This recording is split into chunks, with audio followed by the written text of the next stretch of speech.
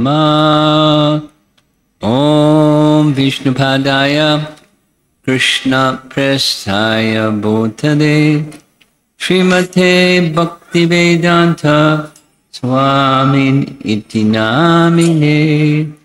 Namaste Saraswate Deve Gauravani Pracharine Nirvishesha Sunyavadi Paschatya Desatarine. Jaya Sri Krishna Chaitanya Prabhu Nityananda Shri Advaita Gadadhar Srivasadi Gaura Bhaktavrinda. Hare Krishna, Krishna Krishna, Hare Hare, Hare Rama,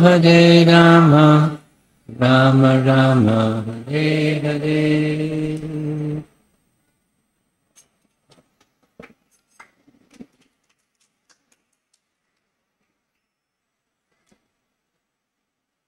This evening's discussion is a follow-up from our visit in the morning to that very nice place that had, in addition to deities of Sitaram, Lakshman, Hanuman,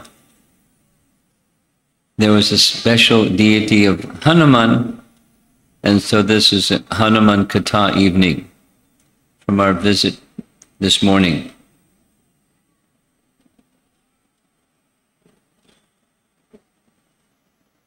Just a little inside scoop. The plan to go to the Balaram temple, when that became known that it was not possible, created a little turmoil in the schedule and the sequencing of things. If I didn't disclose that, you might not have known, but it was definitely a little challenging. And that's why it's a morning class given in the evening.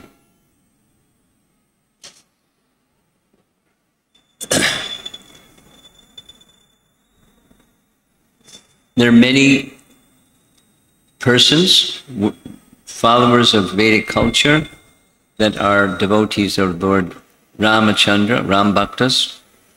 And there are many who are Hanuman Bhaktas. And many of you know probably some persons who are Hanuman Bhaktas. I know some persons who are Hanuman Bhaktas. And it's really easy to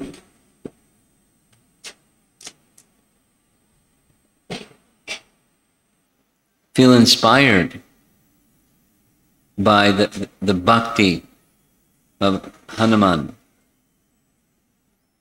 Consider for a moment, in Rupa Goswami's teachings, the 9 processes of bhakti, there's one that's from Ram Leela, and it's Hanuman, because he is the epitome. You can't find a better example of Dasya Bhakti than Hanuman.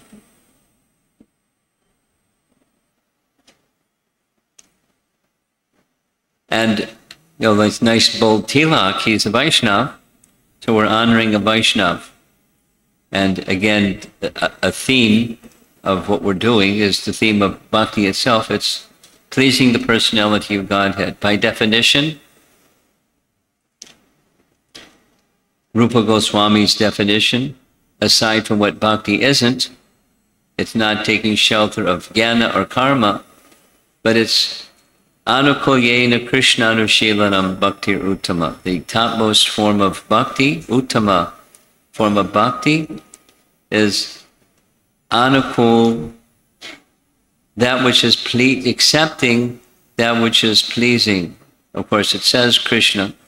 Anukulyena Krishna, or Rama,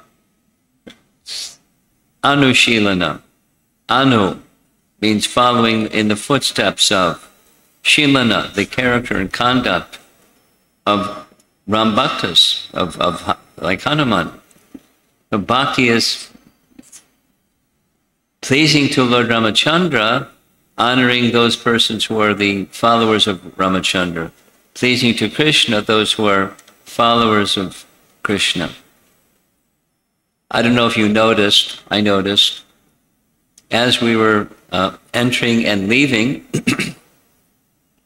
the Janardhan temple, there's on this side and there's that side nice images of Madhvacharya, and right in the middle is a nice big painting or portrayal of Krishna playing his flute. So Madhva, of course, he accepted all of the Vishnu Tattva forms, as do we. And in his temples, there's Bhu, Varaha, etc., etc., etc. But Krishna is prominent. He's a Krishna Bhakta, and we're Krishna Bhaktas, and we're happy being in the place where Krishna Bhakti is so prominent. But Ram Bhakti is also very prominent, just like at the temple we went today in the morning.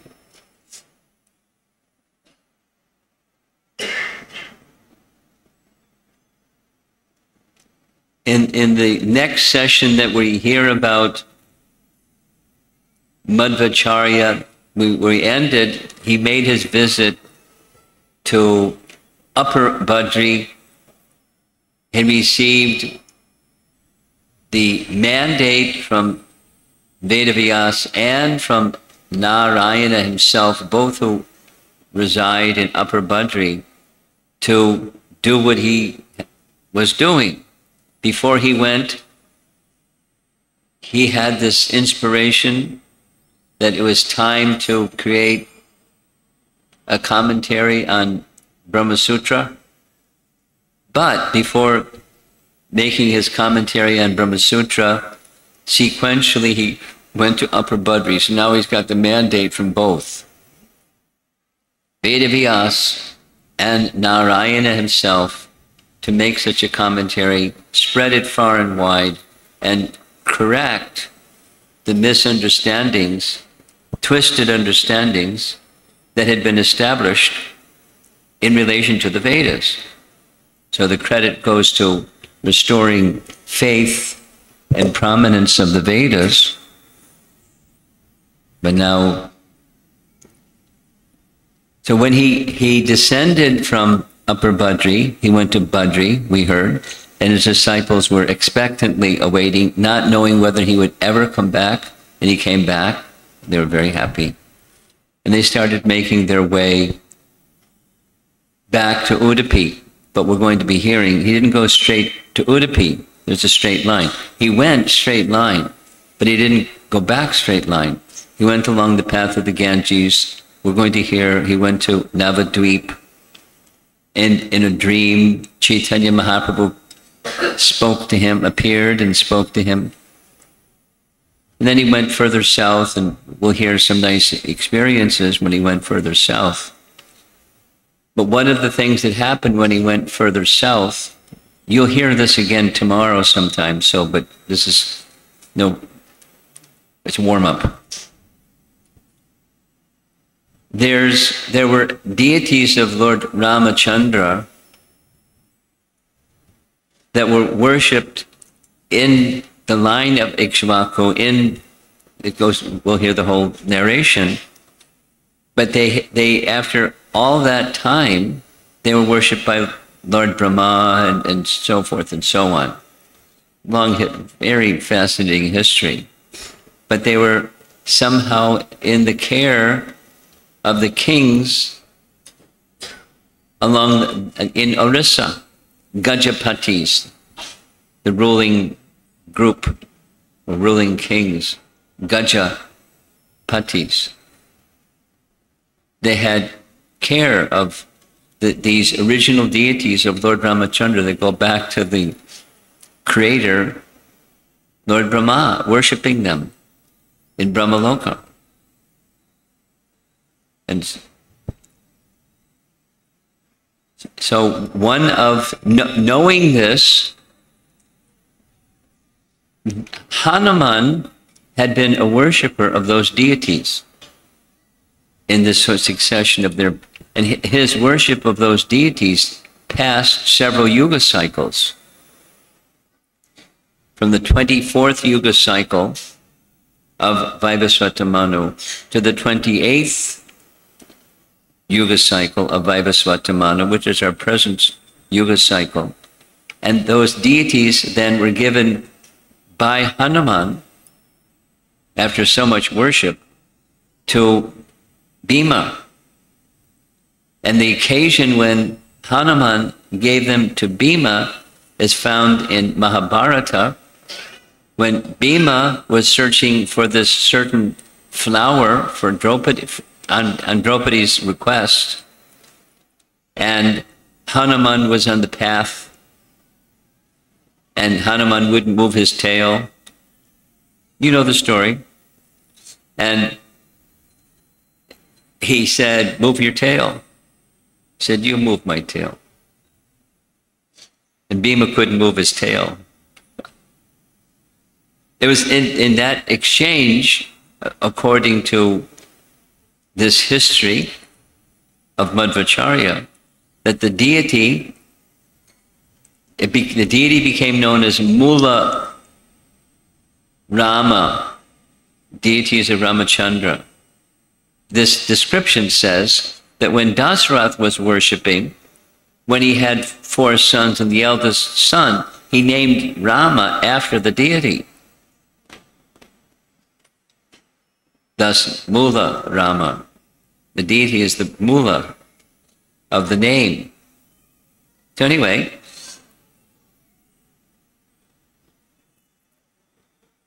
Bhima began worshipping the deities, and in the lineage of kings from the Pandavas on down, they continued to worship them, and at some point they were given in the charge of the Gajapatis. So they're holding these deities that were, and the understanding of Madhvacharya is that there was a mandate that he was to worship them next. So, and he knew where they were. The deities of Ramachandra, Sitaram, Lakshman, Hanuman. Madhvacharya wanted to worship them, so he sent one of his disciples, Narahari Tirtha, who was met during this southern tour before he went back. After his first visit to Uttar Badri and met Vyas, one of the most exalted scholars. I'm retelling something that we're going to hear more of again. But from that person, he understood. He sent him back. He had become his disciple. They traveled from Godavari all the way back to Udupi. He was trained in Madhva's teachings by Madhva. Madhva sent him somehow get the deity from the Gajapatis. It's a long, nice story, but just a few months before Madhva's departure from this world, Narahari Tirtha received those deities. You can hear later how that happened. Very interesting. And the deities are being worshipped in Udupi today. Pretty amazing history. Originally, the deities created for the worship of Lord Brahma, and then passed on and passed on. Today being worshipped. Very interesting. So Hanuman for several yuga cycles, he worshipped those deities. He's Ram Bhakta, for sure. But he shared the mercy. That's something that devotees do. He shared the mercy. So that the section of Ramayana that is exclusively dedicated to Hanuman is Sundarakanda. So we're going to discuss something from Sundarakanda because it's all about Hanuman.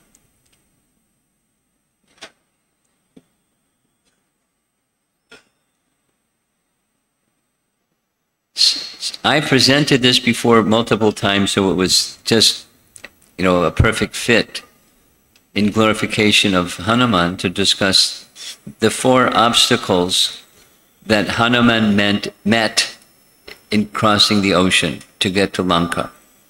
4. That's our topic.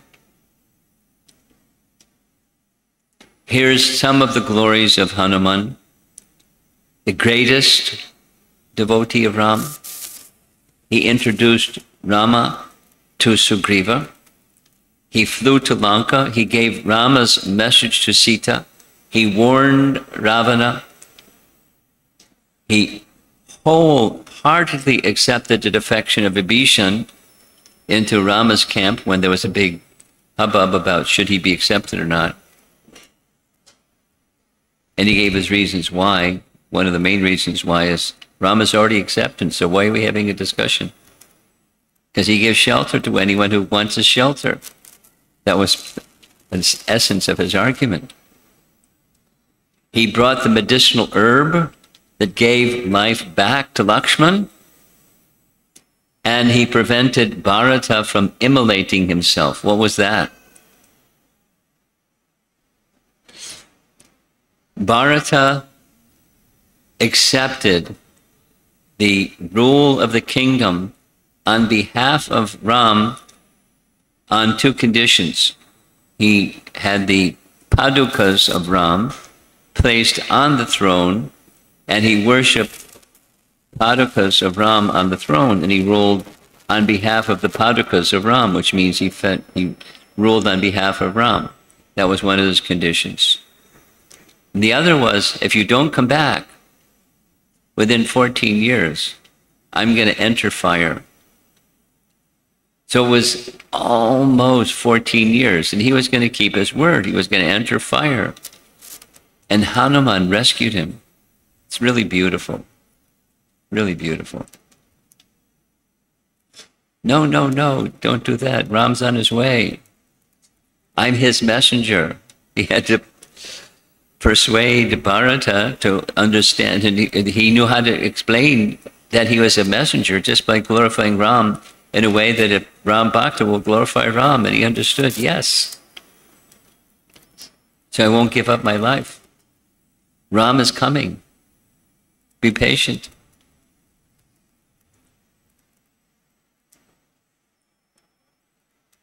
Hanuman, this is from Madhvacharya. Hanuman was not only on the flag of Arjuna's chariot, he was on the flag. He was present. Hanuman was present with Arjuna. And according to Madhvacharya, the teaching of Krishna to Arjuna wasn't just Krishna's teaching to Arjuna. It's Krishna speaking for the benefit of Hanuman. There's many nice things. Hanuman comes off the flag and does things and says things. We'll hear as we go further. Particularly with Jayatirtha. It's a very nice description. Very charming. So Hanuman is teaching us, aside from his bhakti for Ram, he's teaching us how to overcome obstacles. And because he's the best of the devotees of Ram, doesn't mean he didn't meet obstacles. And we're not the best of devotees of Krishna, so it doesn't mean we're not going to... You ever meet obstacles? Of course. Just live a little while, and there's obstacles. And so there's 4 categories of obstacles that he meets. Here's a little background from Balakanda in Ramayana. So the demigods approached Vishnu, requesting Vishnu, help, Ravana, too much. He's a scourge of the universe. Not only on earth, but he's a terrorist in the heavenly planets also. We're all afraid of him. Please help, Vishnu. So Vishnu replied in a way similar to Krishna's appearance. He replied in such a way Brahma could hear. Brahma conveyed the instructions. Vishnu said, yes, soon I will appear. And please inform the demigods. I would like them to take birth on earth before I appear to assist me in my pastimes. But there were very specific requests that they should appear as offspring through others than the human species. So many of them produced offspring in the monkey species. And one of them was Vayu. And Vayu became the father of Hanuman. Long story of how that happened. We're not going to discuss that. But so from the very beginning, Hanuman, with this instruction of Vishnu, you should empower the offspring that you create to have powers like yours. Mystic powers, you can produce activities and speech of mind and eloquence that is equal to yours. So Hanumans were equal to Vayus. As you know, one time little Hanuman saw a fruit up in the sky. It wasn't a fruit, it was the sun, but he thought it was a fruit. And so he's reaching for the fruit. Because he's Hanuman, he could soar through the air to get that fruit, nice big fruit. And Indra was nervous. Indra thought, uh-oh, and so he sent his thunderbolt weapon to check the movement of Hanuman, to capture the sun. And when the thunderbolt weapon of Indra hit the jaw of Hanuman, that stopped his forward movement. And when his forward movement was stopped, he come crashing to the earth again. Vayu became very upset, and he stopped the movement of air in the whole universe. Because the universe moves on the strength of air. That's a nice, Sankhya topic, but won't go there. Prabhupada's statement is, there's this idea of gravity. He said, no, it's Vayu. Planets move and planets stay in their position and planets do what they do. And the movement of Vayu.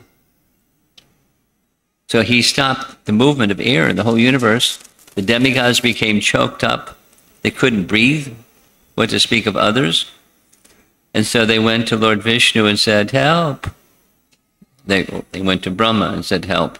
So Brahma came with the demigods to the place where Hanuman had fallen to earth, and they gave various blessings. This is a painting showing their blessings to Hanuman. They gave him this power, that power, the other power. Vayu was very satisfied. His son is still alive, and now they're honoring him instead of the other. And so Hanuman had all these powers. And with all these powers, he's a little monkey, and he was doing monkey business with all these powers. And one of the things that he did was he was disrupting the yajnas of the sages and their austerities and pulling their beard and doing monkey business. So what to do? So what they did was they gave this curse or benediction that he would forget all of his amazing powers until that time came when somebody reminded him of his powers. until then he became more calm. Became a nice Vanara.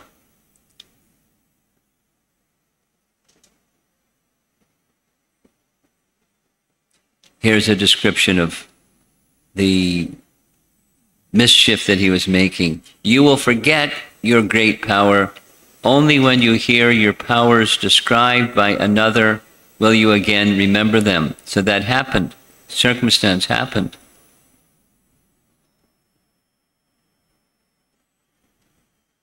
Within Valmiki Ramayana, within the Sundarakanda section of Valmiki Ramayana, we find out that Hanuman received his education from Suryadev, from the sun god. And it's confirmed just before Hanuman made his leap to Lanka, he's offering his prayers to Suryadev, because Suryadev was his guru. Before beginning, he was seeking the blessings of Suryadev. So after Sita was kidnapped, many things happened. One of the things that happened was the search for where did Sita go. So Sugriva had massive numbers of followers, and Sugriva sent them in the 4 directions searching for Sita. And one of the persons that went in the southern direction was Hanuman. And when they reached the shore at the southern tip of India, and they couldn't find Sita, then Angada decided, if we go back and tell Sugriva we couldn't find her, who knows what he might do? He's a wild man. He might just kill us. So rather than have him kill us, let us just fast till death. Right here. And he did. He was planning. He laid down by the side of the ocean with the plan, every intention of giving up his life, fasting till death. And all the other Vanaras, except Hanuman, followed suit. And then came this nice incident where Sampati, who was Jatayu's brother, being a vulture, when he saw all these Vanaras just lying, ready to give up their life, he was in bliss, vulture bliss. My meal. And they didn't even have to go anywhere, because he couldn't go anywhere because his wings had been singed by the sun. It's a long story of how that happened. When he spread his wings to protect Jatayu when they were flying so high in the sky, he thought his brother, younger brother, Jatayu, was going to be singed by the light and heat of the sun, and so he spread his wings and they burned and he came crashing down. And since that time, he couldn't fly.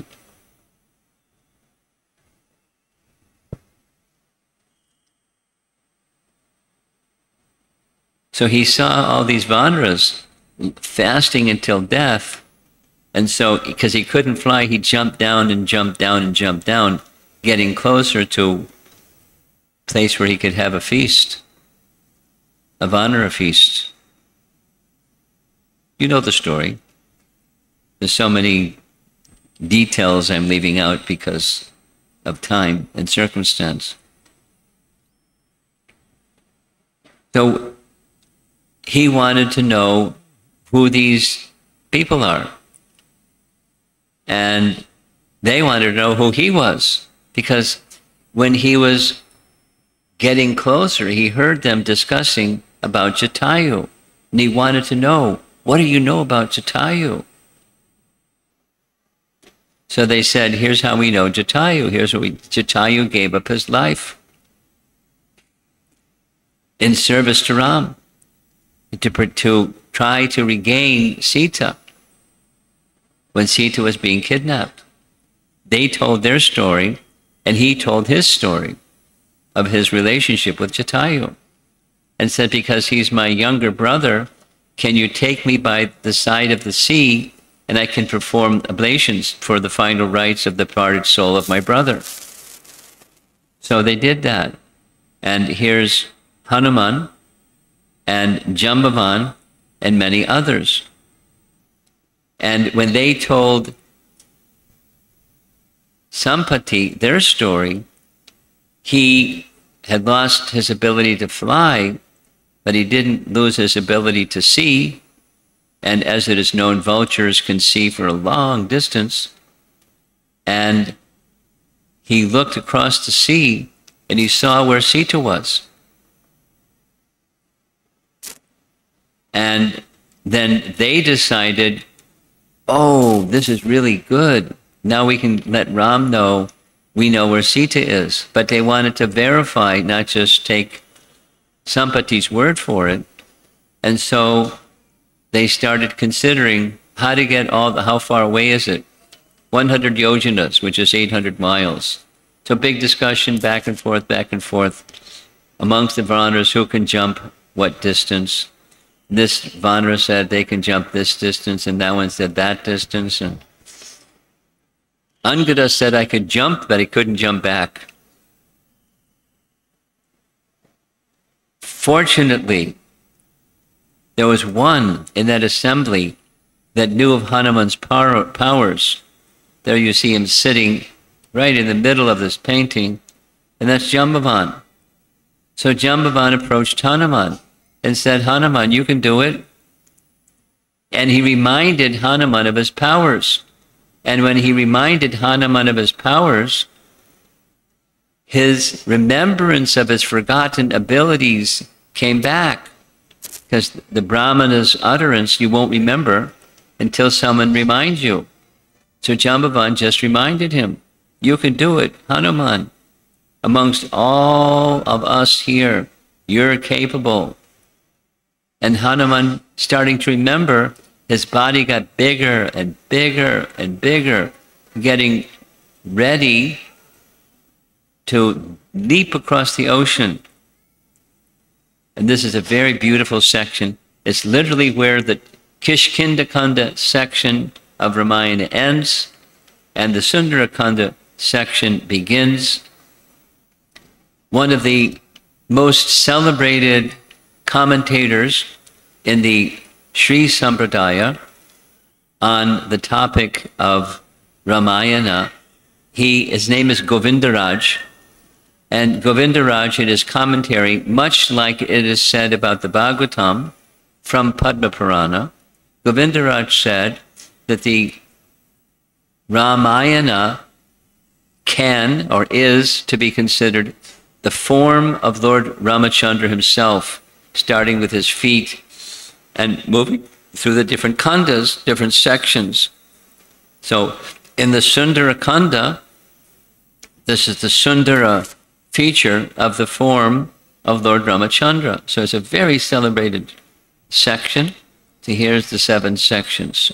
So this section begins, Sundarakanda begins, with Hanuman offering his prayers to the sun god. Before he does anything, he seeks the blessings of his guru. That's a nice lesson in itself.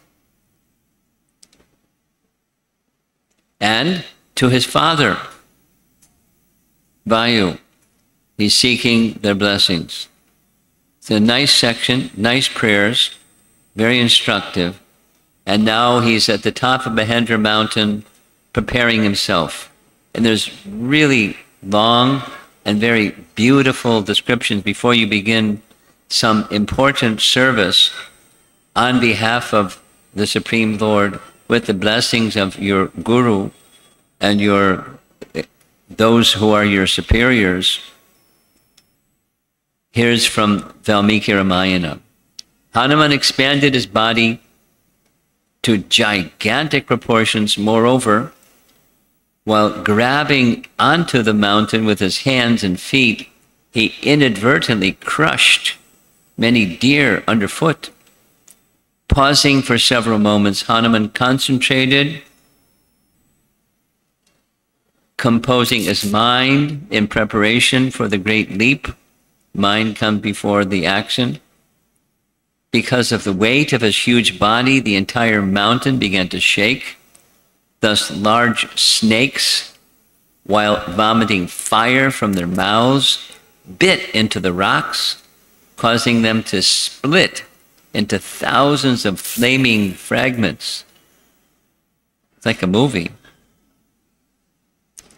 The Vidyadharas flew up into the sky to witness the spectacular jump. Thereafter, Hanuman crouched down, summoning all his energy, and the mountain peak began to crumble as spurts of water gushed forth from the immense pressure. Gandharva couples that had been sporting in the heavenly region, along with numerous rishis that resided there, quickly fled the mountain out of fear. Hanuman then declared to the monkeys, "Either I shall bring back Sita, or I shall uproot the entire city of Lanka, along with Ravana." Then comes the celebrated verse. Many of you know the verse, or at least know of the verse. Hanuman, who raised his head and neck, intending to cross the formidable ocean, which none else could accomplish, looked like a leading bull. And he prepared himself, in other verses, like an arrow shot from the bow of Ram. He soared through the air. Hanuman drew in his breath, tensed his muscles. All of a sudden, he sprang into the air. Here it is, like an arrow shot from the bow of Lord Ram. Due to the force of Hanuman's jump, all the trees on the peak of Mount Mahendra were uprooted and thrown into the sky. In reply to their exclamations of wonder, Hanuman soared like a huge cloud and stretched out his tail. So picture that in your mind. We're going to see some paintings. Like an arrow from the bow of Ram being shot. As Hanuman sailed through the heavens, the uprooted trees followed in his wake and then plummeted into the ocean. Simultaneously, various colored flowers that were blown from the branches of the trees fluttered down and scattered over the surface of the water, creating a particularly beautiful sight. So this is one of the many renderings. This is Hanuman making his leap from Mahendra mountain. And there's some demigods showering flowers on Hanuman. This is an old painting. There's Jambavan watching, and the other Angada and others watching. Here's with his tail stretched out, leaping across the ocean. Big roar. May you be successful.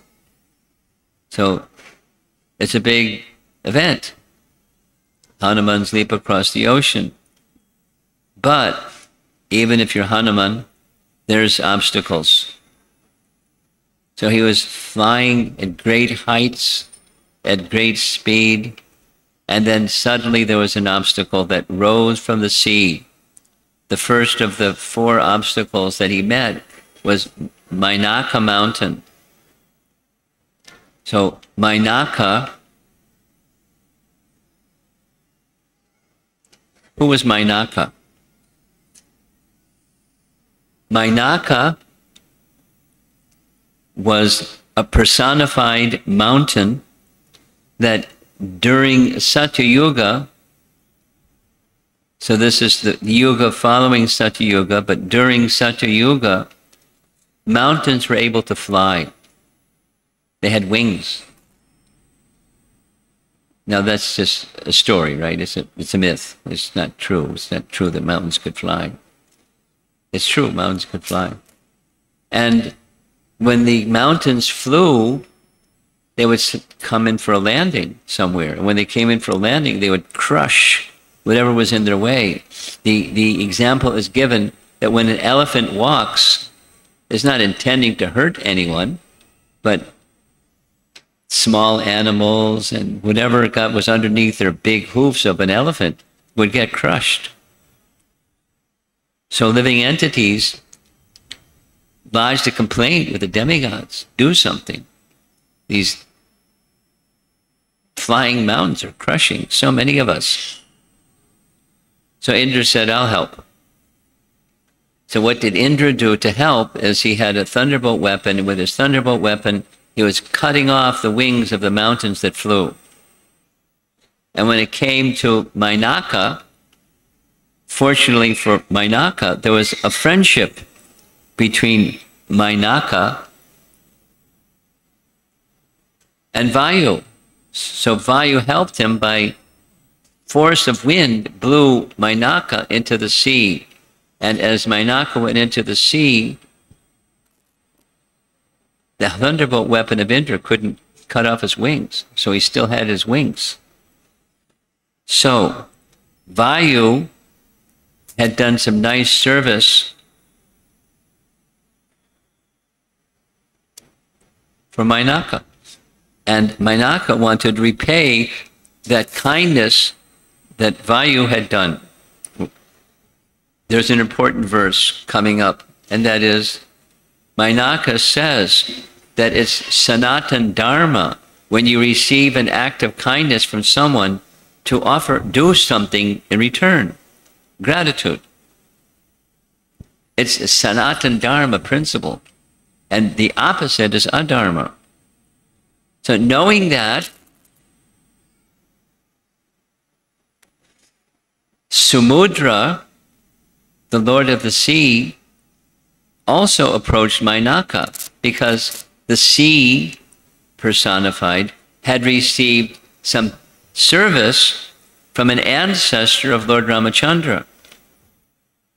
Sagara, a king in the line of Ikshvaku, had done some service for Samudra.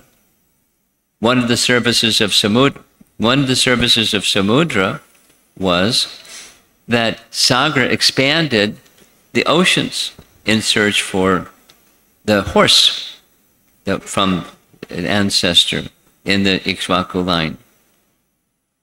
So Samudra, put 2 and 2 together, and it was good math, he came up with 4. I can reciprocate with the kindness that an ancestor Ramchandra did by doing a service for one of his devotees. Hanuman being one of his devotees, I can do some service to reciprocate with an ancestor of Ram by doing an act of kindness. So he went to Mainaka and said, I received some kindness, you've received some kindness, because Vayu saved your life, or saved your wings. So here's an opportunity. Can you rise from the bottom of the sea and make an arrangement for Hanuman, who's got a long journey ahead of him, and just provide him a nice place to rest, and some fruits and some nice edibles, and he can have a little snack on the way. So Mainaka was very happy. So from the sea, Mainaka emerged with a great roar. Seawater falling with a crash on all sides. The golden peaked mountain rose swiftly, shining beautifully like many suns, with nagas and kinnaras sporting on its slopes. And in Valmiki Ramayana, in Sundarakanda, there's this nice verse. Krite cha pratikartavyam esha dharma sanatana. Translated, one should acknowledge a favor and try to pay it back. This is Sanatan Dharma. It's a lesson of life that dharmic people live by. I mean, even people that don't know this verse from Ramayana, they try to live by. When you receive kindness from another, you feel gratitude. And That feeling of gratitude and doing something arising from that feeling of gratitude is dharma. Mainaka expressed this principle to Hanuman, knowing that Hanuman was dharmic and would reciprocate. However, Hanuman has a mission and he doesn't want to stop. Have you ever been asked to do something when you're in the middle of something else? Like, stop what your something else is and do this thing that I want you to do? It happens all the time. What do you do? Well, here's what you do if you're Hanuman. So here's this, what I've already described. Agastya Rishi had dried up the ocean. He had become angry and he dried up the ocean. It's a long, nice story. And Sagara, knowing that he had done that, he refilled the ocean. Here's from Mahabharata. It's the flip side. The flip side says, when Lakshmana was approaching Sugriva, saying, you've received this favor from Ramachandra, and you're doing nothing, this is the opposite of dharma. It's adharma. There's kritagya, that's ungrateful person, kritagya, and so acknowledging a kindness received and not acknowledging a kindness received. Being grateful and being ungrateful, they're opposites. He quoted Lord Brahma saying, one should become angry when seeing an ungrateful person. Here's the translation.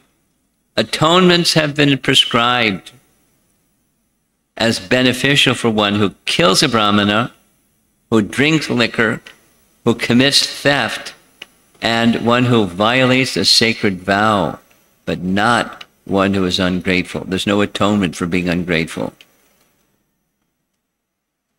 So Ramayana is saying it, Mahabharata is saying it, Panchatattva is saying it. What's Panchatattva? We have some children here. You familiar with Panchatattva? Panchatattva is a children's storybook where through activities of animals, children are learning values. And there's a nice story of the ungrateful man. And he has to suffer enormously simply on that one principle of being ungrateful. I'm not going to narrate the story, but it's the same phrase, kritagya, kritagya. Don't be ungrateful. Be grateful. And grateful is demonstrated by a kindness that you do in reciprocation for the kindness because you're feeling grateful. Now, gratitude is not love. It's duty. Bhaktivinoda Thakur makes a very clear distinction, so I'll repeat it. Duty is not the same as love. Love is a spontaneous emotion. Gratitude is just proper conduct. You feel something, you do something. So bhakti in the higher stages is executed from the platform of love. You do not because you're supposed to do. I mean, so the platform of regulative bhakti is you do because you're supposed to do. You don't do what you're not supposed to do because you're not supposed to do. You know, like don't steal, don't lie, etc., etc. Why? Because good people don't lie. Good people don't steal. Good people don't do things you're not supposed to do. It's just duty. It's mode of goodness. And then transcendence is beyond duty. Bhakti is transcendental. When properly, so there's regulated part of bhakti and there's a spontaneous part of bhakti, which is where love enters one's heart. That's Chaitanya Mahaprabhu's teaching or Rupa Goswami's teaching. Raga Bhakti is the followers of Chaitanya Mahaprabhu follow Raga Bhakti. But here, coming back down, it's just dharma.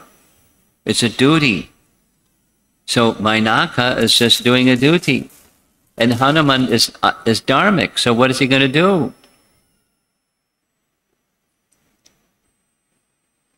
So Mainaka rose, and there's his wings, and Hanuman is being asked, please take some rest, please reciprocate, allow me to do a little service.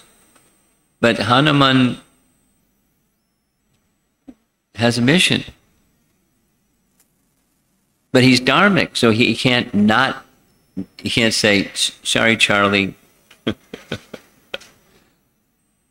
So Mainaka appeared in human form on top of the mountain, making this request of Hanuman. So what did Hanuman do? This is a mode of goodness. Something may arise. The lesson is, stepping back from the story, something may arise in your life that's the result of past piety. And some good fortune may come in your life that may arise from past piety. Wealth may come your way. Honor or praise may come your way. Gratitude, honors, and something may come your way. Don't indulge. But what do you do if you don't indulge? You honor it. It's some kindness has come. In this case, very significant. It's not something that Hanuman had done. It's something that his father did. And it's not something that Hanuman did. It's something that the person who he's in the service of did, or the ancestor of the person who he's in the service of did. Some honorifics are going to him. Some kindness, some facility is coming his way. It may happen the opposite.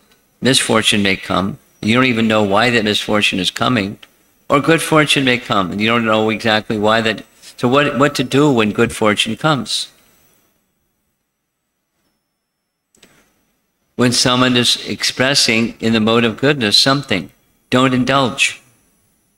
Especially if you have a higher purpose. Don't be neglectful of culture and respect of that person that wants to offer something. Don't disrespect them or ignore them. Sometimes devotees do that. Here's what not to do. Someone says, oh, Prabhu, something, something. Then the devotee goes, no, no, no, no, no. Don't do that. You don't say yes, yes, yes either. So what do? You have culture. This Hanuman is teaching us, what does a cultured person do? He descended. First he expressed why. I made a vow to both Sugriva and Ramachandra, and I have to complete that vow. So I must finish it, and I have to finish it before the day ends. Why do I have to finish it before the day ends? Because he's going to a place where there's Rakshasas. And what happens at night for Rakshasas? Their strength increases. So I can't stop. You want me to stop, but I can't. So please accept the fact that I can't, accept the kindness that you want to extend.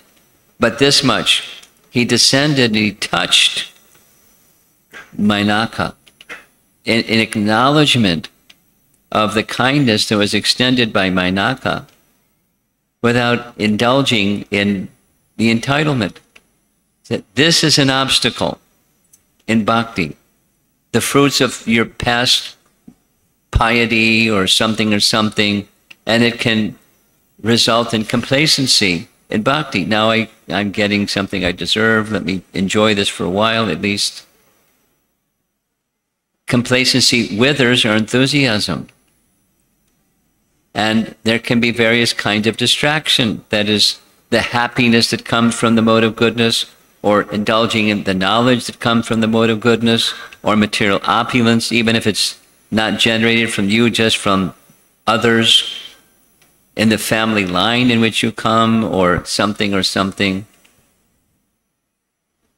We become lazy. It's possible to become lazy and complacent. So our thought process is, I have a purpose in life. If you don't have a purpose in life, it's easy to indulge. If you have a purpose in life, while maintaining culture, being respectful to others, all the while, stay focused on your mission in life. Thank you for this kind offer, but I must continue. Okay, so here's a nice example from Brihat Bhagavatamrita on the same principle. The painting shown on the screen is Gopakumar as a young cowherd boy, a Gopa Kumar.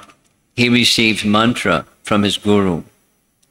And from that mantra that he received from his guru, he got great power and strength and capacity to do amazing, most amazing things. But as those most amazing things were just being presented, not even that he wanted, I want something amazing, and so he got something amazing, but they were happening. And how to respond to that amazing? He stayed focused on the mission. And what was the mission?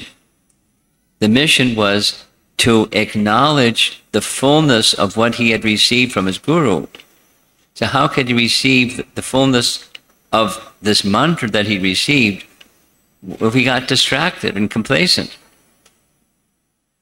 Many things happened. They were inviting him along the way in different realms of higher planetary systems to stay and enjoy what their planetary system had to offer. This is from Sanatana Goswami's commentary. Wanting to avoid being ungrateful, there's the term again, Gopakumar never stopped chanting. He might justify abandoning the mantra only after attaining its final goal. If he were to stop chanting before then, he would not discover the mantra's full benefits. Correct? Thus, to stop the chanting prematurely would amount to ingratitude.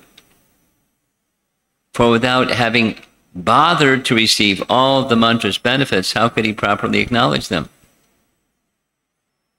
Now that's transcendental intelligence. So devotees, we've all received a mantra, Hare Krishna Maha Mantra, and there's lots and lots and lots of benefit to be derived. Stay with it. Receive the fullness of the benefits so that you can actually and properly acknowledge what the gift is that we have received. The mantra. So that's what Hanuman did with this mode of goodness obstacle, or the fruit of the mode of goodness obstacle. It's discussed in Madhurya Kandambini. The language is different, the principle is the same.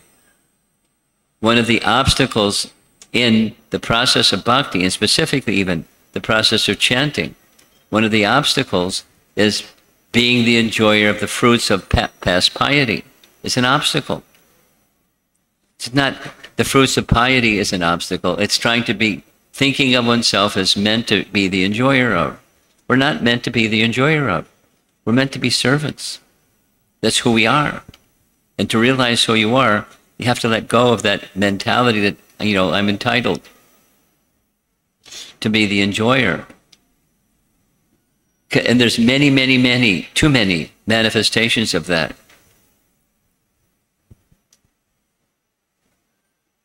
Have you noticed? I've noticed. I'm sure many of you have noticed. Look around the room, and how many non-resident Indians are there? In the Hare Krishna movement, when it began, it was a different makeup of the constituency. And those that are from the Indian diaspora, from the Indian background, many have enormous piety, naturally so, and with that enormous piety, they've gotten very substantial education because it's natural. It's part of the fruits of piety. Shruta, good education. So now, for me, I see the entitlement of those who have good education feeling a sense of entitlement that I'm entitled to a certain amount of something. And then you get a bunch of those people together, and what do you get? You had a bunch of people thinking they're entitled, and they start getting in quarrels with one another over territory of entitlement. Have you seen it? Anyone that's been around the block a few years knows it's a problem. And then there's groups that form, and there's groupism. It can be a guru groupism or whatever it is, groupism, my group and your group and groupism. And it's not nice. It's a problem. So where does it arise from? This is where it arises from.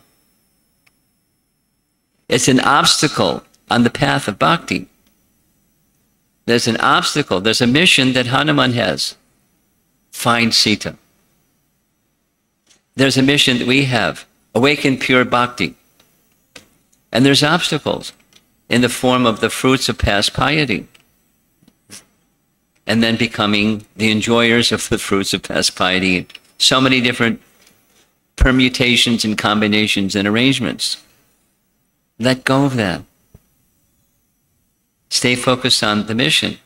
Find Sita, for that's Hanuman's mission. And ours is achieve pure bhakti. Not achieve a position or acknowledgement or entitlement to something, something, something. Leave that. Not easy to leave it. It kind of sticks. I find it a big obstacle in the Hare Krishna movement today. So beware, because many of you are well educated and have piety. Whatever generation you are, it's there with you. Beware. Big problem. So that's the first obstacle that he confronts.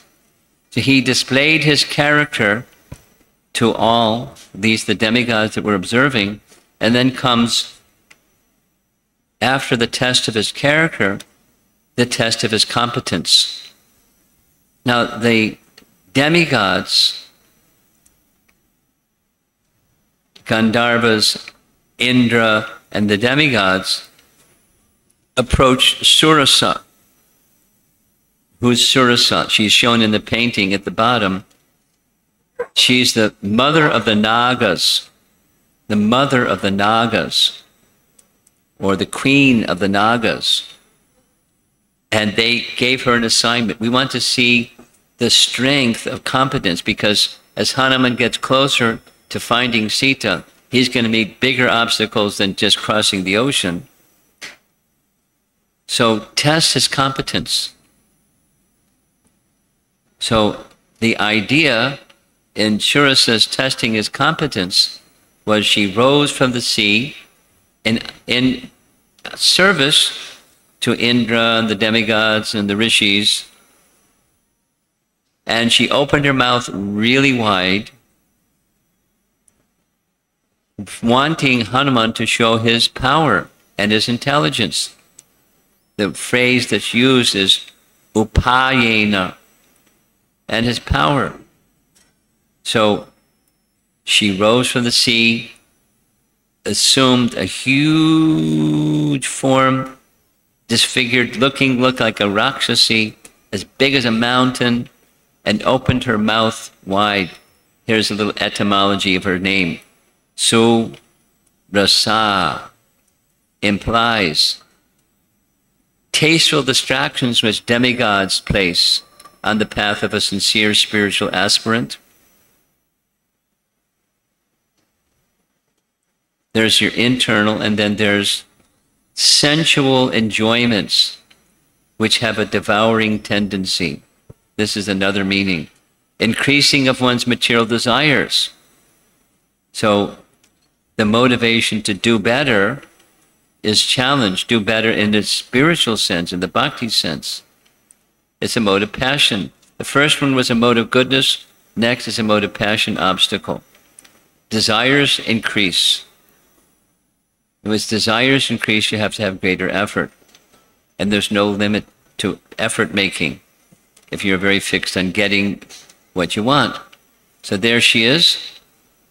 And she declares to Hanuman, Brahma has given me a boon that none who come before me can escape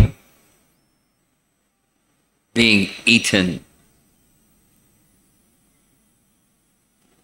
So what's he going to do? Well, Hanuman has a power. He became bigger and bigger and bigger. And as he became bigger and bigger, her jaw became bigger and bigger. And really big, 20 miles.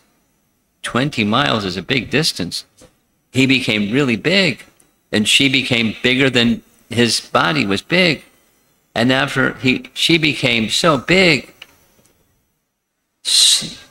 suddenly he became very small and entered her mouth and came out her ear, saying, the boon of Brahma has been fulfilled.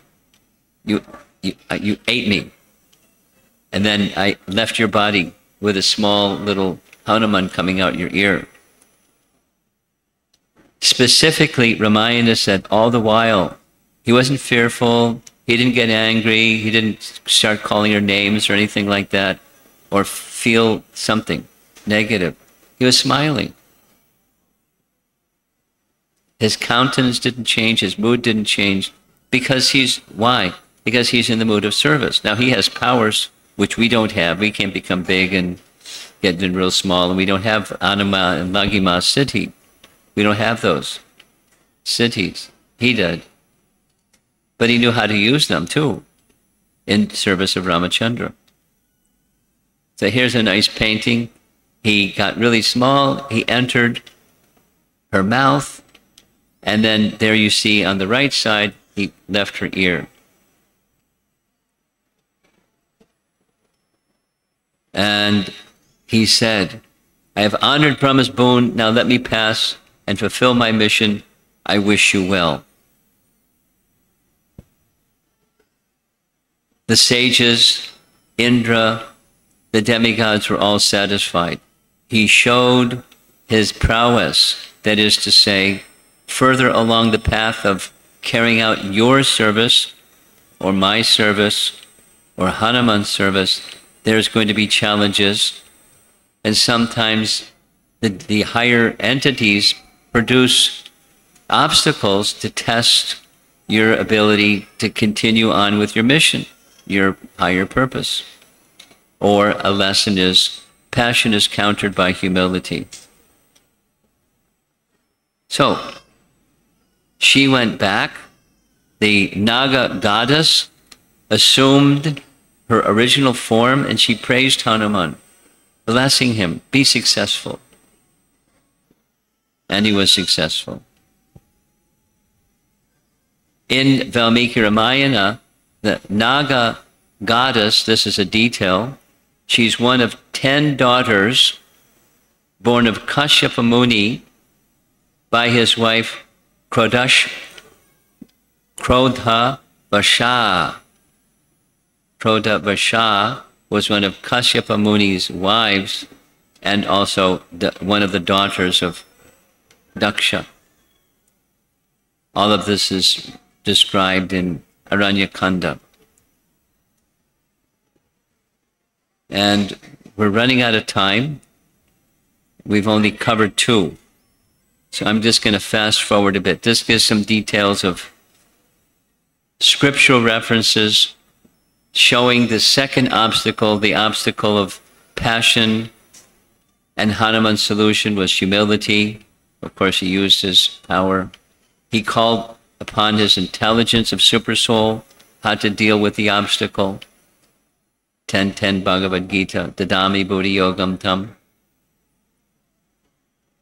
His focus was, I have to find Sita and reassure Sita, Ram will come and redeem you. for that purpose he used his strength, not arising from combat or false ego. That's what commonly people do. Whatever abilities they have, as arising from a motive of false ego. But a pure devotee doesn't have that obstacle, difficulty. Okay. There's a nice example in our Gaudiya tradition where Rupa Goswami was confronted by a scholar, a traveling scholar, and he wanted to debate with him, and Rupa Goswami said, "Oh, you're such an eminent scholar. How could I debate with you? I'll concede defeat." And the scholar said, "Oh, very good. Signed, this document says you've been defeated by me." Rupa Goswami immediately signed, because he had no interest and no business in wrangling with a wrangling scholar. He could defeat him, but he had no interest. So here, in connection with this second challenge, here's something that you may have heard before. The source of this something you may have heard before is from a Lutheran theologian, gives the dates of his life. It's a prayer to God: "Please grant me the serenity to accept the things I cannot change, the courage to change the things I can, and the wisdom to know the difference." Now, I spoke about this in a university setting one time, and somebody stopped me and raised their hand and said, for systems for getting people on the other side of addiction, this is one of their slogans.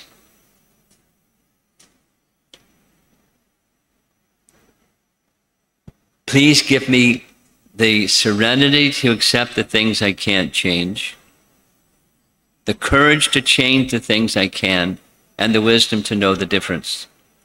You know, Alcoholics Anonymous, AAA, AA. It's their slogan. It's an addiction. And anyway, life has its obstacles. And some obstacles you can change. Some obstacles you can't change. And to be accepting of the ones you can't change. There's more to be said on this, but we have to move on. Much more. I'll say one more. One of my favorite reference sources is Viktor Frankl.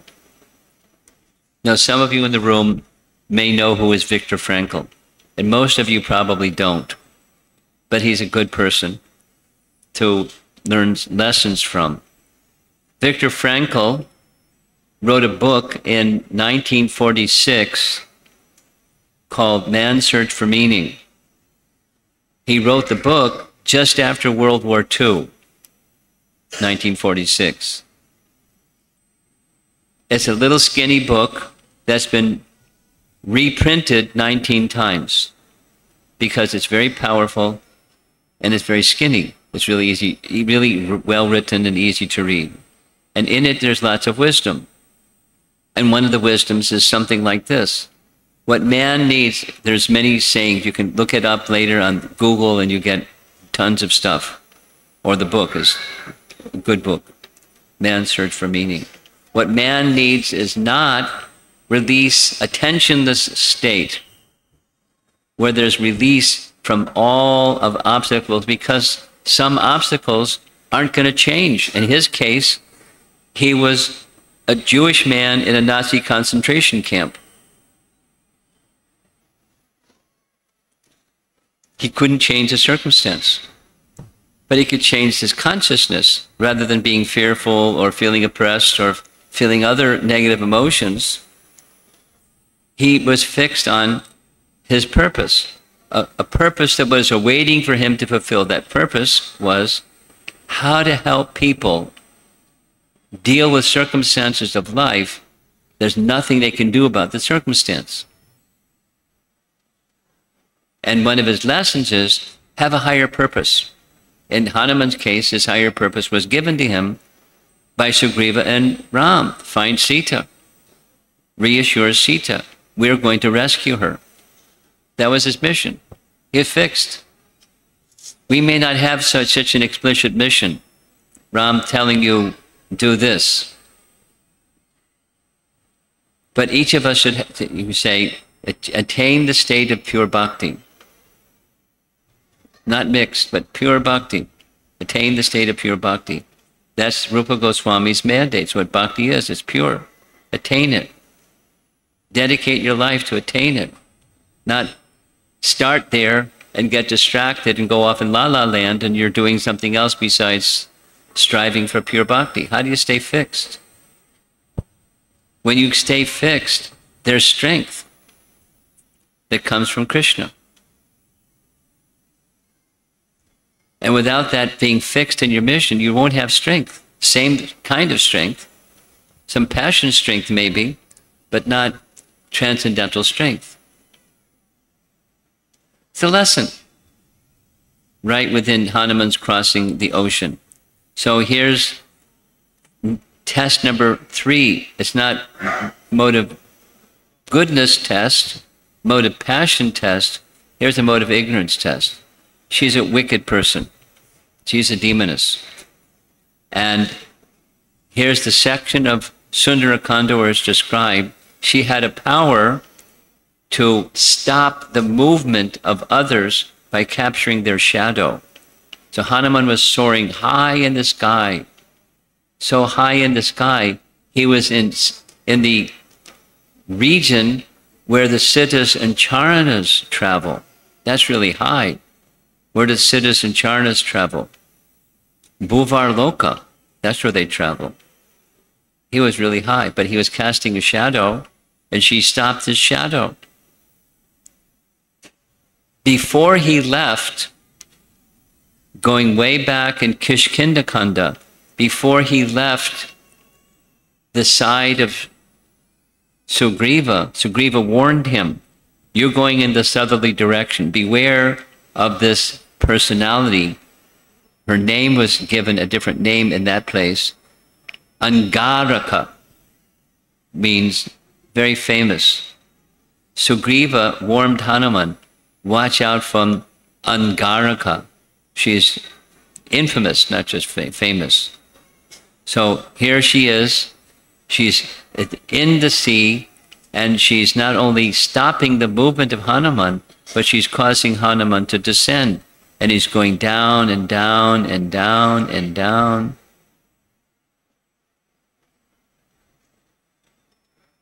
Hanuman again enlarged his body size. She enlarged her mouth size. And then he entered her mouth hard like a diamond. There wasn't any discussion between them. This is the mode of ignorance obstacle. No discussion. He entered her mouth and he ripped apart her internal organs. Her heart cleft in two and burst out from her chest, and she went crushing back into the sea. So there's a nice lesson of how to deal with mode of ignorance obstacles. No negotiating, no messing. When the Devatas saw how Simika was dealt with, well done, well done. Hanuman was created by Lord Brahma for the purpose of killing this terrible demon, Simika. She's the personification of prohibitions to bhakti, or vikarmic activities, all resting upon envy. She was envious. You can't pass. This is my territory. This is commentary. Chaya grahi is that power where she could capture her prey by grabbing the shadow of her prey. And so similarly, envious people, they don't show themselves in secretive ways, clandestine ways. They sneak around and they don't confront the person, but they cause chaos for the person. Maybe you know some people like that. I know some people like that. She's the obstacle of the mode of ignorance. And there wasn't any negotiation with her. He just did what was necessary. Here's the Padma Purana verse that's in this connection. You know the verse? Smarthavya satatam vishnur Vismartavyo najatuchit sarva vidhi nishedhasyur etayor eva kinkara. The kinkara, all vidhis and nishedas, the do's and don'ts, are kinkaras or servants of this one principle. What's the one principle? Always remember Krishna, never forget Krishna. Simika was an obstacle that was preventing, in a violent way, preventing his mission. So he didn't forget his mission, he didn't forget the purposes of his mission, the personality who was to be pleased by his mission, and he overcame the obstacle. I'm just going to move along to the fourth because of time. The fourth obstacle is Lankini.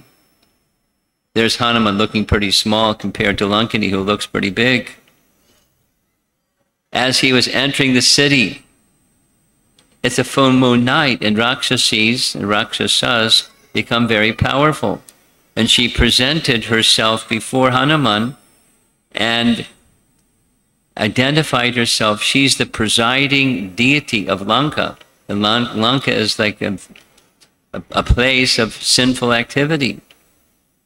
And she told him to stop, and she not only told him to stop, but she immediately struck Hanuman with her hand.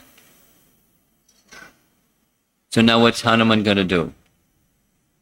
He wasn't moved by her striking of her hand. He didn't get angry and, smash her. He could have. But with his fist, he hit her enough that she was knocked over.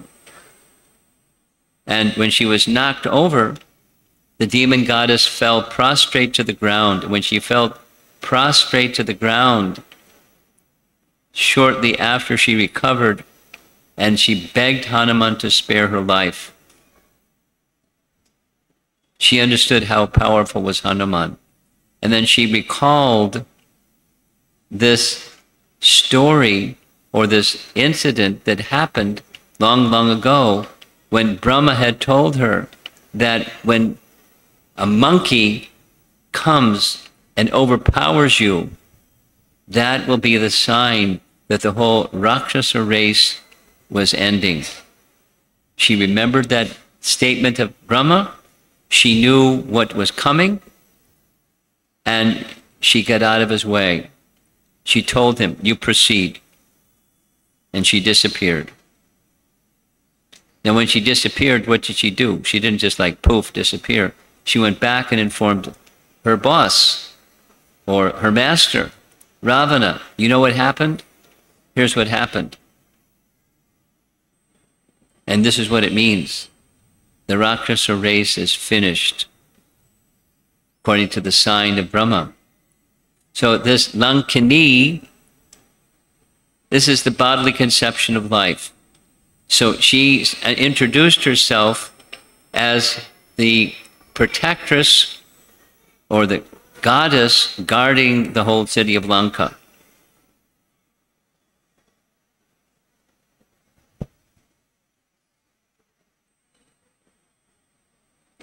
Here it is from Sundarakanda. Nagari Svena Rupena Dardasha Pavanatmajam. Aham, I'm this body, and the place that I'm protecting is mine. I and mine, consciousness, false ego. And I'm the doer. In obedience to the orders of the great demon king Ravana, I am protecting this unassailable city, the doer. She's a good package. I, mine, and I'm the doer. This is, Lankini is representing the unwillingness of a conditioned soul to receive a saintly person. Hanuman is that saintly person. And defensiveness and suspicion. What's the intention of this other person? We're almost done. I think I'm just going to end here. Obstacles in life.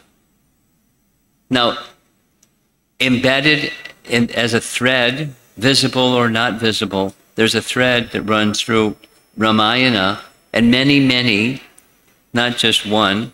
Many lessons of life are to be understood through the narration of Puranas and Itihasas. It's not just a storytelling like the children's, story of how to not be ungrateful. But it's there because it's Dharma. Be grateful. But don't be complacent and enjoyer of the fruits of your piety, and so forth and so on. So there's many lessons within Puranic stories, and through the assistance of our great acharyas, we can learn important lessons of life and not have to learn the hard way by knocks in the head. Those are two ways. By good instruction or getting knocks in the head. Which way would you rather? So it's nice to not, because there's going to be knocks in the head anyways. Learn the hard way. But it's nice to learn, and then once you've learned, then follow the example of those who are who have that learning and can impart that learning to us, to you and to others and those dear to you.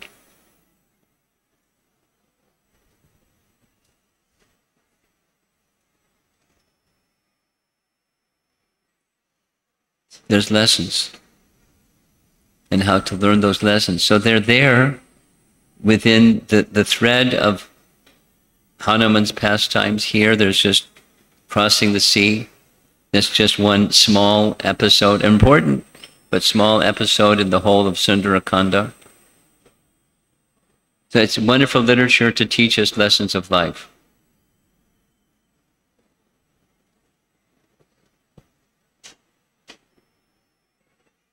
So I think I'm going to end. You want to make announcements already, or should I take questions? I can't hear you. I can't hear you. What? I can't hear you. Okay, so let's do the important announcements. Whatever you want me to do, I'm your servant.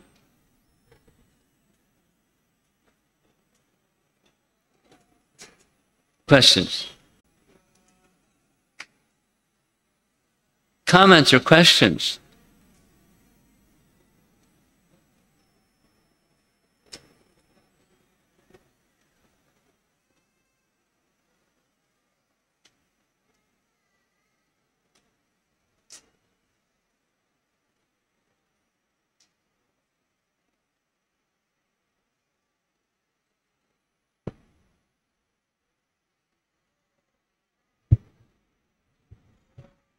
You're on. Hare Krishna Maharaj. Maharaj, we heard about the gratitude. You were talking about the gratitude. If we get something from someone, we should be grateful. Yes. Maharaj, I was just reflecting it in my life because there were certain incidences in my childhood where I received a lot from my teachers, but at the same time, there were a lot of hurts which I received from them as well. Yeah. So, one part of my heart is grateful to them, but the major part is overcovered by the hurts which I have. So, more or less, when I think, so I do have a lot of complaints for them rather than, gratitude part is very less. So, Maharaj, I was thinking like, in that case, what should be my approach? Like how? You mean you're human? You mean to say you're human? So here's, along with gratitude, there's another nice lesson in life. You can give it two different terms. One is forgiveness. Another word is acceptance. Different situations require, or what's called for is forgiveness, and other situations, acceptance. It is what it is. Your business, You're less than perfect. Well, let's ask it as are you less than perfect? Do you sometimes do something that others perceive as being hurtful? Maybe not your intention, but it may be perceived that way. It just comes across to others that you're being hurtful. And it may happen more than once, and they carry that grudge or impression that says, while she's this, she's that. No, you're not responsible for how others feel, but you're responsible for you. So that's your question. So forgiveness or acceptance. And a part of acceptance is if someone has factually, not just perception-wise, but factually done something hurtful, you can acknowledge it. That's the acceptance part. It was hurtful. But in the heart of all living beings, they're parts of Krishna. Let me honor that. And the kindness that I received, let me honor that. And let me do something in relation to that kindness received. And then the other stuff, it's not like you just close your eyes and pretend it's not there. But where do you place it? Forgiveness. Just like if I would like others to forgive me, I'm speaking personally, for my shortcomings. Do I have shortcomings? Abundant.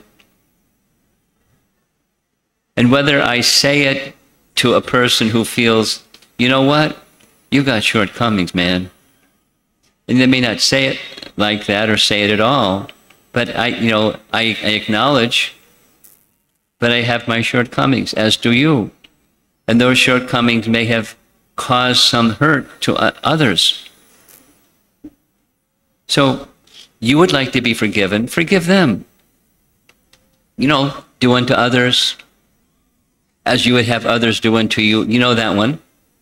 It's called the Golden Rule, and it's in all scriptures of the world. It's in all scriptures of the world. It's in all scriptures of the world. The Golden Rule. The language is different. The principle is the same. So forgive, because you would like to be forgiven. So that's a mode of goodness response. These are, I'm suggesting, it's a mode of goodness response to rather than feeling victim by the hurt that you're feeling from something that legitimately was hurtful. Or at least I perceive it as hurtful. No, it wasn't just perceived, it was really hurtful. Anyway, whether it was perceived or real, do unto others. And what will happen for you, not only your heart will not become cluttered with that feeling of hurt, it'll dissipate, but you'll be an agent for helping that person or others who you contact, of lifting them up from their negative emotions by being, not just being, the power of positive thinking kind of thing, but being on the spiritual platform. Starting with Dharma and then going to the platform of love. That's an option for you. Easier said than done, right? Is it possible? Not only possible, many people do it. So one of the things that may help you do it is to be in the association of those who do it, or those who know you very well, and they can hold you by the hand, except this is the package of you. You're feeling this and you're feeling that. Let me help you, accepting who you are. Let me help you get on the other side of the hurt. Like a mentor, or a counselor, or a guide, or a good friend. A good friend. So that's something you can also do.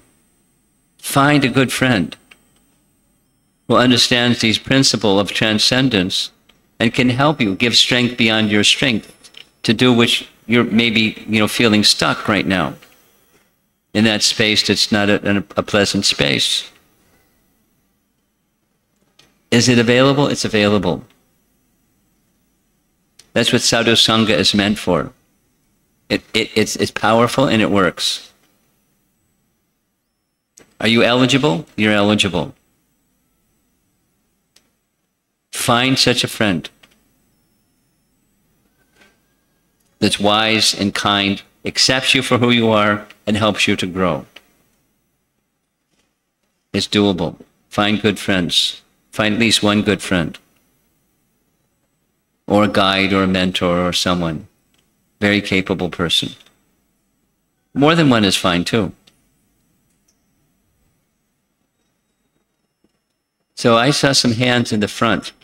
Do we have a microphone in the front?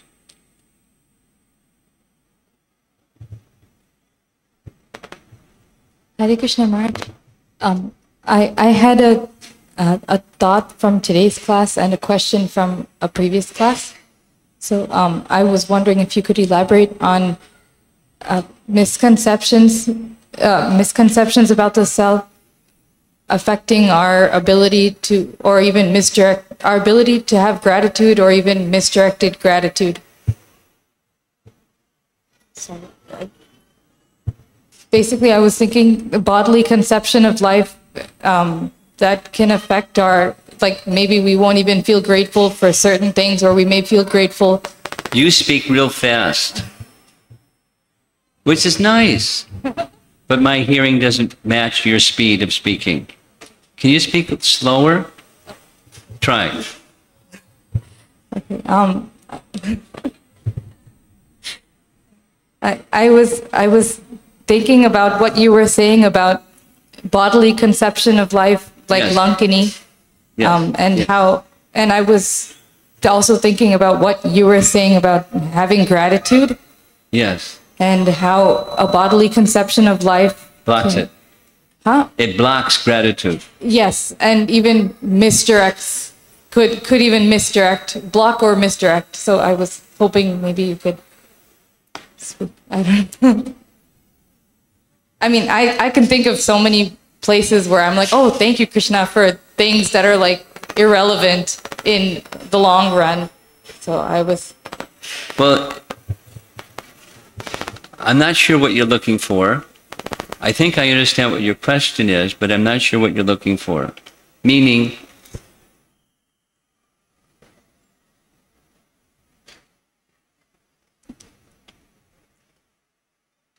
one of the best, I'm a follower of Bhaktivinoda Thakur's principle of little steps.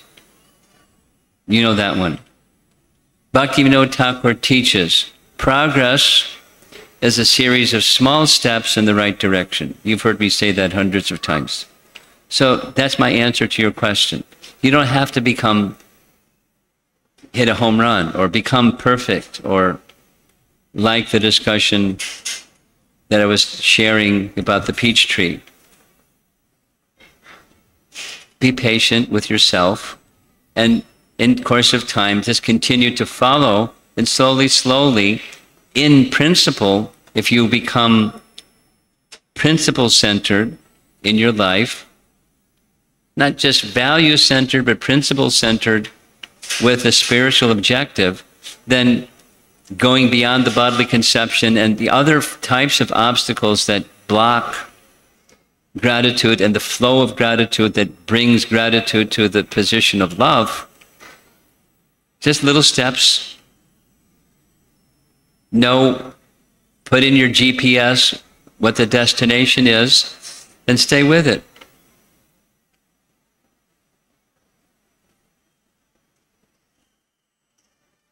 The goal is Krishna's happiness.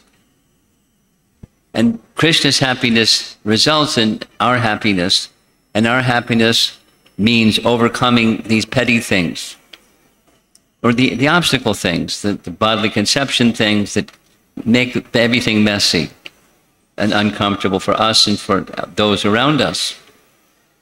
So I don't want to be a cause of discomfort for others, nor anyway. So I want a spiritual destination in my life. The trajectory of my life should go in that direction. And then we follow exemplary persons. So you have, find some, you have exemplary persons in your life. I know that you have exemplary persons in your life. So follow. And keep close association, warm, affectionate association with those who are really good examples in your life. Keep those relationships warm and vibrant. And serve those persons sincerely. And slowly, the little steps in the right direction.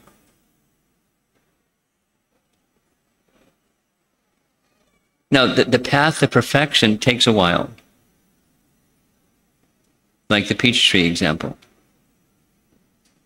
Be patient. Be kind to yourself by following, the exemplary persons and serving them. With faith that by doing that, Krishna will be pleased, and that's the goal. And the more the awakening of the consciousness that Krishna is to be pleased, you're closer to the goal. And internally, the obstacles are being removed just by that. Incrementally. Don't be complacent, because that's not going to help. Years will pass by, and you may feel I'm in the same position, or I've even gone back from where I initially in Krishna Bhakti was, and all those kinds of negative things. Just stay focused on acting in the right principles. The persons who are exemplary individuals in your life, respect them, have gratitude for them, try to serve them, try to not pat them, but try to do things that are meaningful to them. Bhakti, that's your bhakti muscle. And it'll grow. You get stronger. Your bhakti will get stronger. Okay, and behind you I think there's a question too.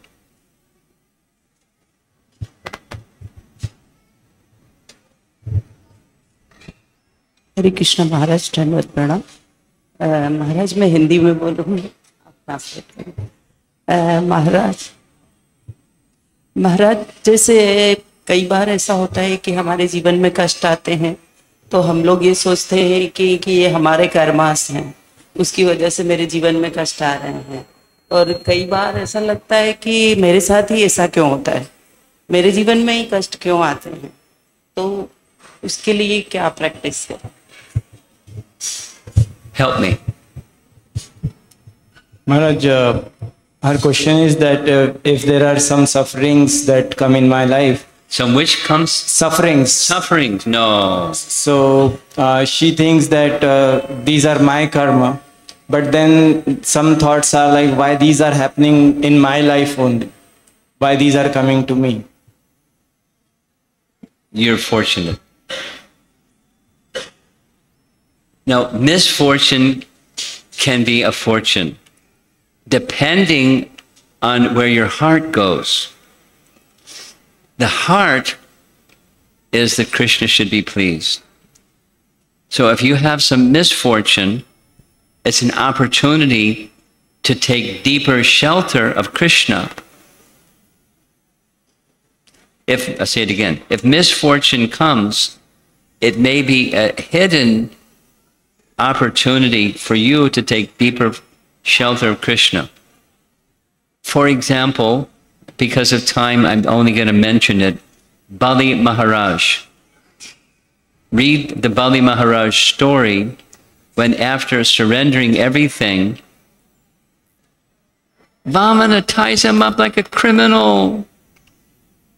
He surrendered everything and he got treated like a criminal. That's unfair. But he didn't say that. He didn't feel that. And Vamana said, I did this just to show the world what is the quality of bhakti of this Bali Maharaj. He has taken full shelter of me. And no complaint, no whining, no complaining. Why is this misfortune coming to me? Because I gave everything. And now this misfortune came to me. He didn't even think like that. He didn't say it, didn't feel it. So this is similar to Sri Rupa's question. He's a role model for you. Now how can you get there? Because you're not there. And he's there. Look up to him. Hear about him. Glorify him. Remember him. Serve persons who are like him. And that quality becomes your quality. We're in the material world. And there's a place where there's misfortune that comes all the time. Not sometimes. All the... Anyway. What is you introspect and look, what's going on here? What's my mission in life? Is it my happiness or Krishna's happiness? What's going on here?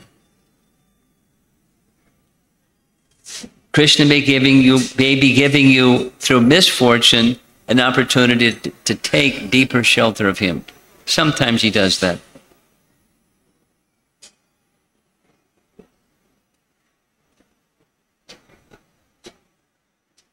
Okay, we're past time. It's 8 o'clock. And I saw some other hands, but I think we should end and go on to our very important announcements. Thank you all very much. Hare Krishna.